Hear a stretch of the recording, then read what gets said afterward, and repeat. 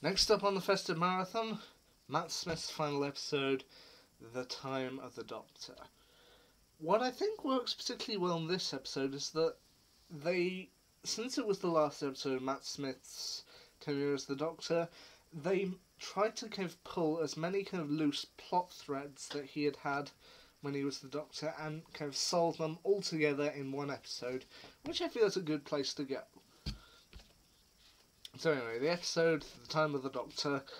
The Doctor discovers a mysterious planet with a message seemingly beaming out to the stars, and nobody seems to understand it. Even that, yes, with hundreds of races of alien creatures who have come to see and hear the message and to try and ponder what exactly it is. Everyone has come to hear it, and nobody knows what it means. However, he soon discovers the kind of truth behind it.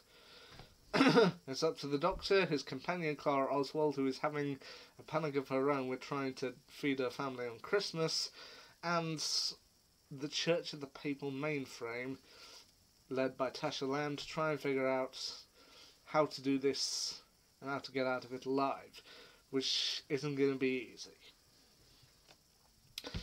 Now, as I said, the episode is particularly good at tying up kind of loose plot threads from Matt's time as the Doctor. It kind of poses and kind of answers the questions of what happened or why did the cracks from Series 5 come about? What happened to them? Why were they created in the first place? What caused the TARDIS to explode and cause those cracks? It also kind of answers where the silence came from, what they were doing before they appeared in Series 6. And it also kind of gives us a small hint that we had seen in the previous 50th anniversary episode, The Day of the Doctor. It also kind of pushes forward the plot line of the Time Lords possibly returning, which kind of, for Doctor Who fans in 2013, that was a big deal, to have the Time Lords kind of return, that they had always been absent for most of Doctor Who, and just to have them return, even if it was just an idea, it was super exciting.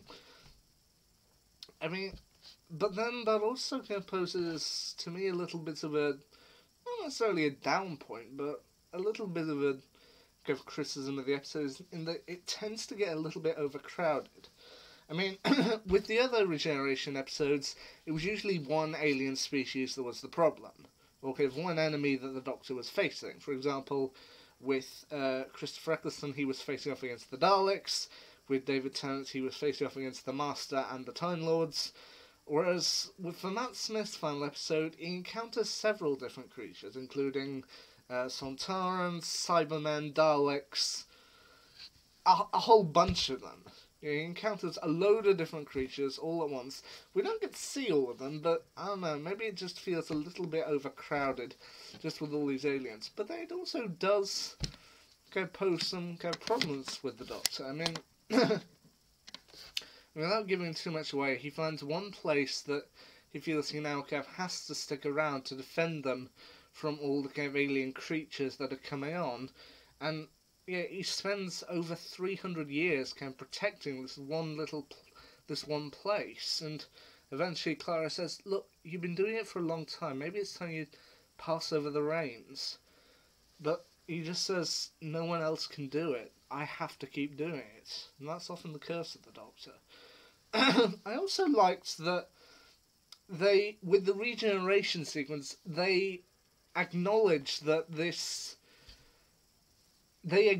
previous regenerations. I mean, when they introduced John Hurt, and kind of with the gap there had been between Paul McGann and Christopher Eccleston, it was kind of I think many people kind of expected them to find some way to skate around the problem, or say, "Oh, the Doctor's got more regenerations just because he has," or think the Doctor is immortal. But no, they do have the time to have Matt Smith sit down and say, "Look, I can change 12 times, 13 versions of me, 13 silly Doctors. Okay, so you're number 11. We're forgetting Captain Grumpy. I didn't call myself the Doctor during the Time War, but it was still a regeneration. Okay, so you're number 12. Well, number 10 was regenerated and kept the same face. I had vanity issues at the time. I can't ever do it again." I'm glad that they acknowledge that, yeah, that he is technically on his last regeneration, and yeah, it's kind of hard hitting stuff to just watch someone who kind of knows that they're about to die and they can't really do anything about it, but just make a last stand. And I do think it's not the most Christmassy episode. I mean, the point of the episode I don't think really is Christmas. I mean, yes, he gets stuck in a town called Christmas, but no, Christmas isn't really the focus of the episode. It's more kind of supposed to be Matt Smith's regeneration first. And I do think it does that very well. So, yeah. The Time of the Doctor, as a whole, not my favourite regeneration, but not a terrible episode. Anyway, and I do think it was a fitting send-off for Matt Smith. I am glad that they brought back kind of elements from him, especially a final farewell to Amy Pond. I think that was a nice touch. I mean, yeah, as I said, not the best, but yeah, a pretty good regeneration episode nonetheless. Anyway, next up, on to Peter Capaldi's 10 Years of the Doctor, and next up, Last Christmas. This should be good. Until then, see ya.